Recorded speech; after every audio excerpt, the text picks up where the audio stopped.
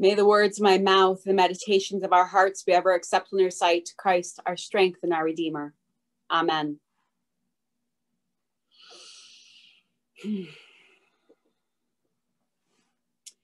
Every single time the collect for the day tells us to read, to mark, and to inwardly digest, I know what's coming.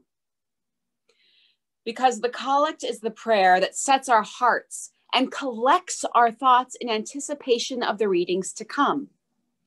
And I often begin my sermon preparations by looking for the themes that the collect lifts up from the readings appointed for the day. So when all the collect gives me is read, mark, and inwardly digest, what I hear is, good luck with that. And I laugh. I laugh because here we are.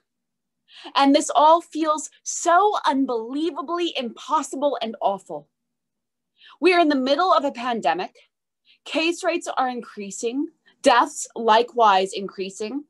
We're all trying to figure out how to be thankful at Thanksgiving without killing anyone we love. Christmas is around the corner, and we still don't have scientifically grounded federal guidelines on best practices for mitigating the spread of COVID-19. And these are the readings we get? Sort of like laughing at a funeral, not because you're not sad, but because it's all so much and your brain can't quite handle the scope of it all, and you're really, really sad and you're really heartbroken.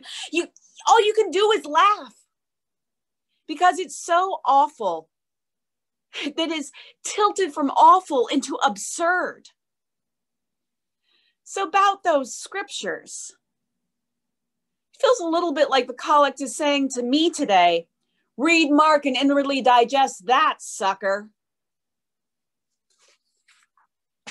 You should have seen the discussions about these texts in clergy social media groups this week. The Van Gogh themed emoji of the scream came into play often. But behind the humor, there is real concern. Real concern that in the midst of our community's crises, yes, that is the plural, these texts will do more harm than good. Real concern that in the midst of our pain, that these passages might actually do damage to our souls. Real concern for how and where to find God's grace, even now. Especially now. Because in all honesty, my presence here is predicated by the assumption that there is grace to be had, even now, especially now. You may remember from sermons I've preached here in the past how important it is for us to remember who we are and to whom we belong as beloved children of God.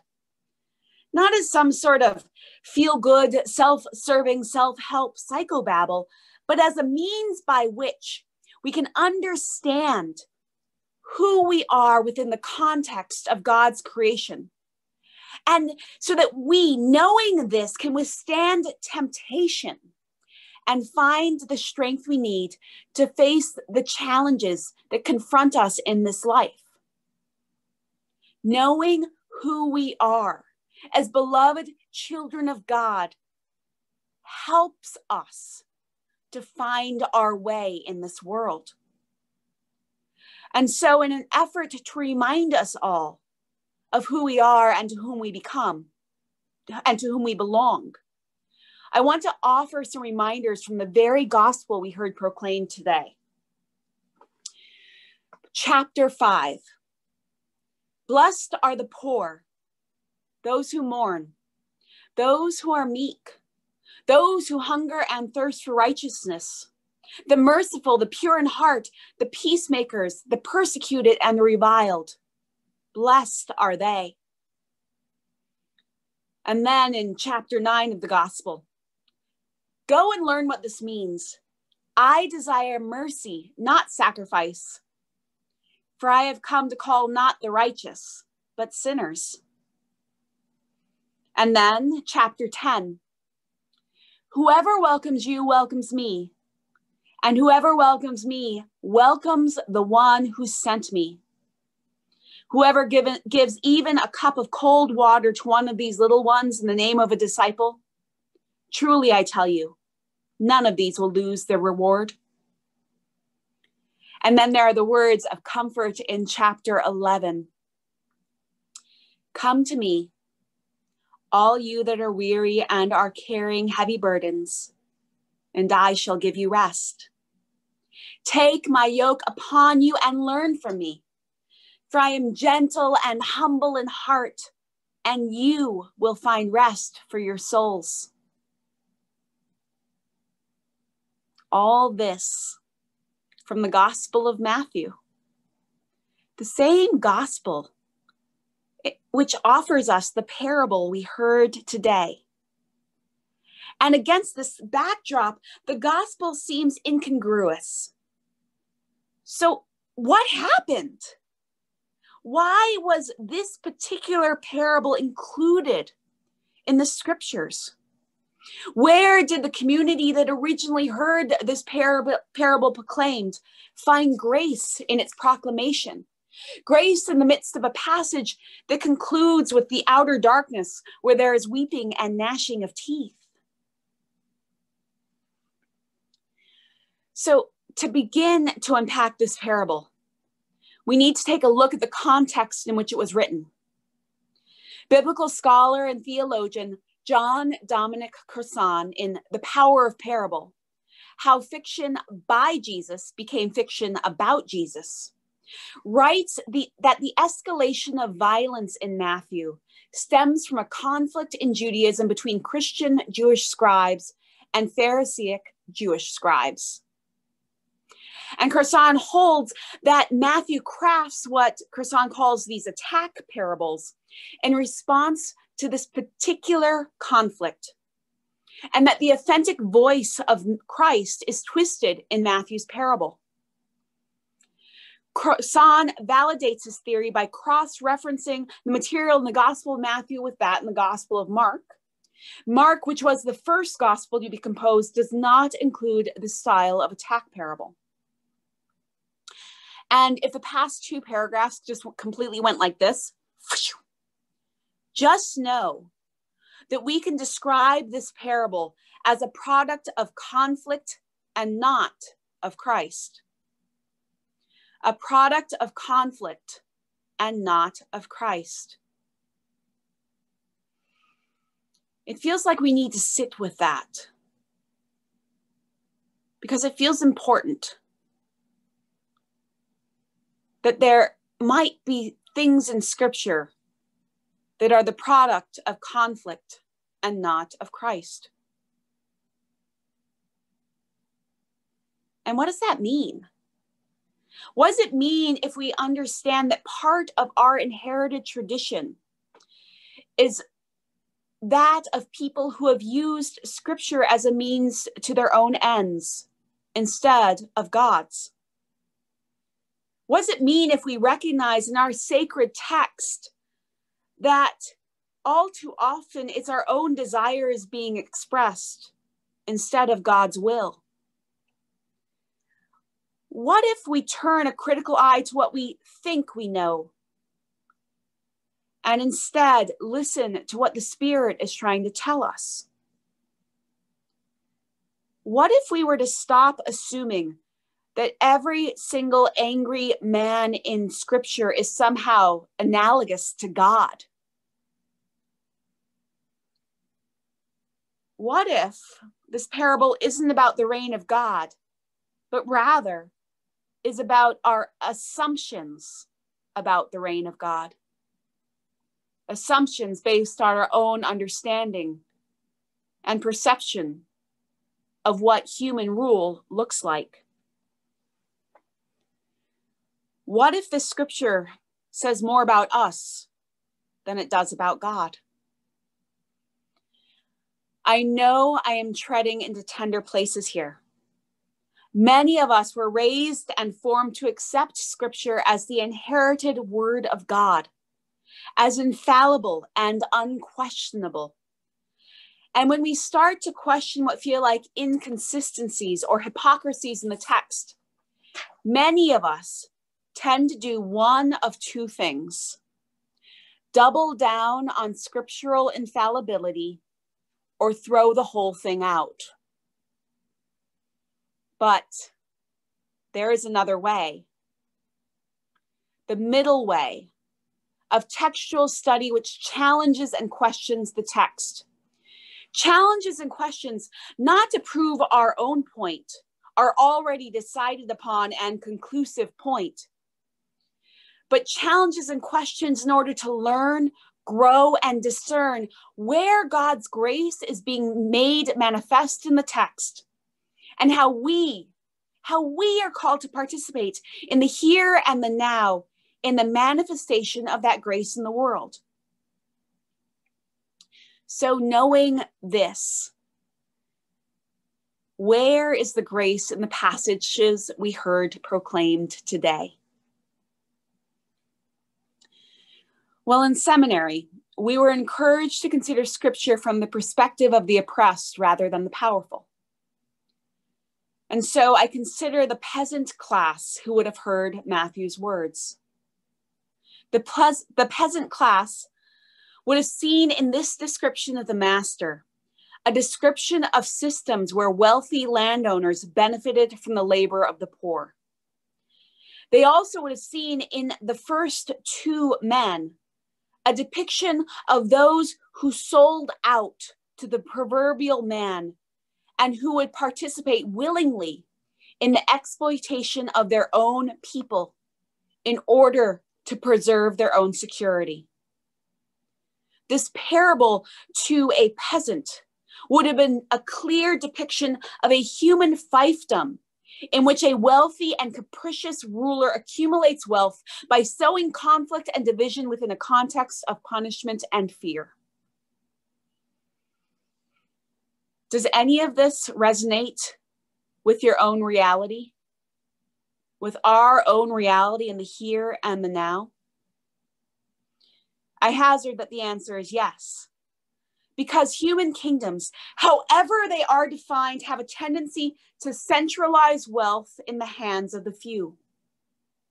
Those in positions of power have created and maintained laws and systems which all too often favor the few over the many. We have tax codes which have advantaged the extremely wealthy. And we have systems and institutions that perpetuate poverty from generation to generation. We are all too familiar with government systems which allow those in positions of power to reap what they did not sow and gather what they did not winnow. We are also familiar with how tempting it can be to participate actively in our own exploitation, when our participation gives us the benefit of the master's largesse. We are familiar with how fear is levied to divide us and distract us from our calling to do God's will in the world.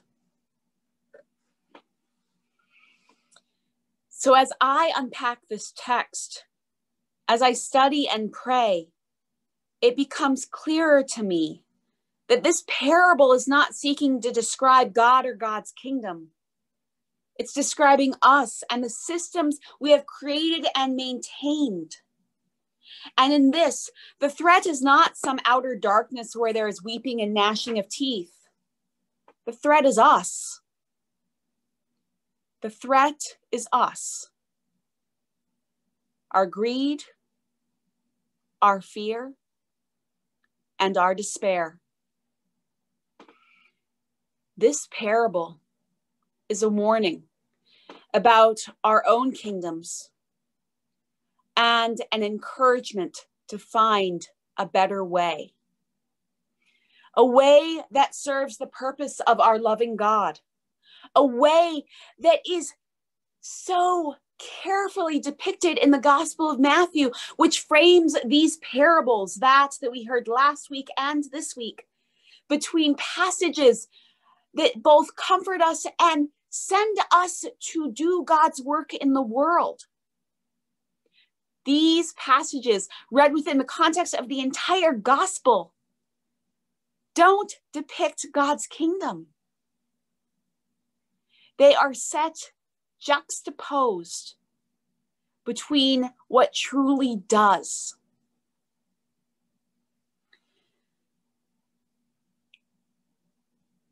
My burden is light. I bring comfort. Whoever gives even a cold cup of water, all of that. And then next week, when we continue in the Gospel of Matthew, the passages that follow this very passage, we'll hear, "Come, you that are blessed by my Father, inherit the kingdom prepared for you from the foundation of the world. For I was hungry and you gave me food. I was thirsty and you gave me something to drink. I was a stranger and you welcomed me. I was naked and you gave me clothing. I was sick and you took care of me. I was in prison and you visited me." Then the righteous will answer him, "Lord, when was it that we saw you hungry and gave you food, or thirsty and gave you something to drink? And when was it that we saw you a stranger and welcomed you, or naked and gave you clothing? And when was it that we saw you sick or in prison and visited you?" And the king will answer them, "Truly I tell you, just as you did it to one of the least of these who are members of my family, you did it to me." What is shocking about these attack parables is that they exist juxtaposed with what can be and what we are called to do in this world. They are juxtaposed with reminders of who we are and to whom we belong as beloved children of God. And in that juxtaposition, they shock us into an awareness of how we've participated in systems that harm and hurt God's people. And that this is not God's will. And that we, as Christians, are called to something much, much more. So consider the possibility that this parable we heard today is describing what is, and that the words we hear next week are describing what might be. So read, mark, and inwardly digest. And remember, God's mercy, compassion, love, encouragement, and forgiveness are ever present and ever there. And that is up to us to participate in the life-giving and salvific work of God in the world. It is up to us to participate. So read, mark, and inwardly digest, so that we may embrace and hold fast to the blessed promise of everlasting life. Amen.